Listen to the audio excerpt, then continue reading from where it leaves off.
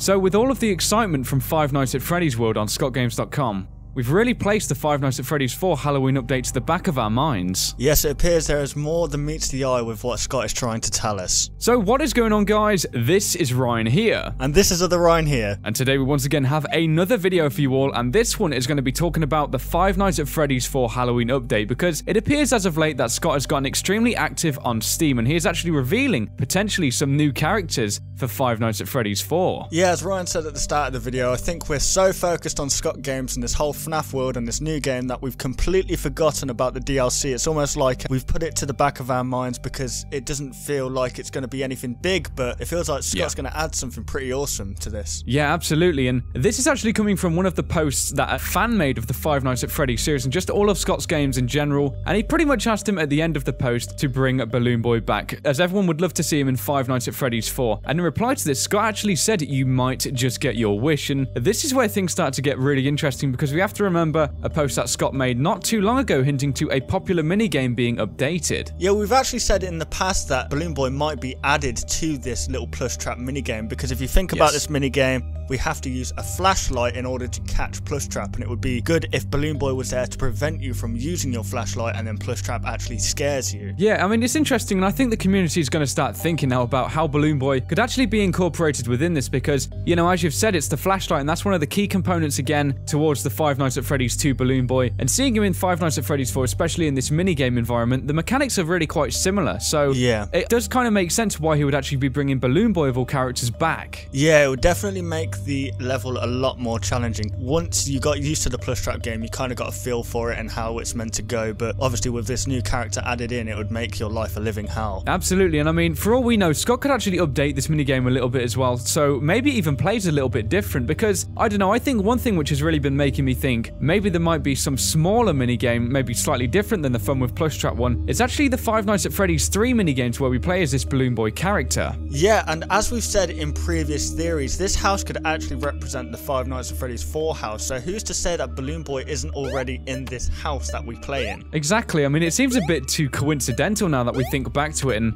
you know, these little minigames in Five Nights at Freddy's 3, we've always said they must acquaint towards something, so, you know, it just seems a little bit ironic that maybe this Balloon Boy character is actually situated in a house already. It's just a total contrast from, of course, seeing him in the Five Nights at Freddy's 2 establishment, and I think another thing we got to think about too is the fact that he actually goes from one house-like environment to another one, so maybe that could be him actually getting into the Five Nights at Freddy's 4 house, or maybe he starts in there. Who really knows at the moment? I mean, it could be a representation of either him staying in the house and going back to the establishment, or staying in the establishment and going back to the house like we do in the Five Nights at Freddy's 3 minigame. Absolutely. I mean, once again, guys, this is just a speculation, but I don't know, it almost feels like this is a bit too coincidental for it not to mean anything, and, you know, with the Five Nights at Freddy's 3 minigames the way they are, I think this definitely might signify an actual connection with this actual new character being introduced in the Halloween update for Five Nights at Freddy's 4. Yeah, definitely. So there we have it, guys. That was, of course, another video talking about the Five Nights at Freddy's 4 Halloween update, where there might potentially be a Balloon Boy character added in nightmare form towards the game. Hopefully you did enjoy this video, and be sure to comment down below any of your thoughts in relation to the Halloween update for Five Nights at Freddy's 4. And if you guys did enjoy this video, why not leave a like rating down below, and if you're new to our channel, why not subscribe for more interesting videos like this, and also the gameplays. So thank you very much for watching the video, guys. We do hope you did enjoy,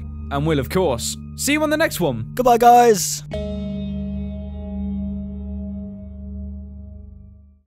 Want to see even more content from us? Consider liking and subscribing to ensure you'll see all content in the foreseeable future. And hey, why not check out our past 2 videos?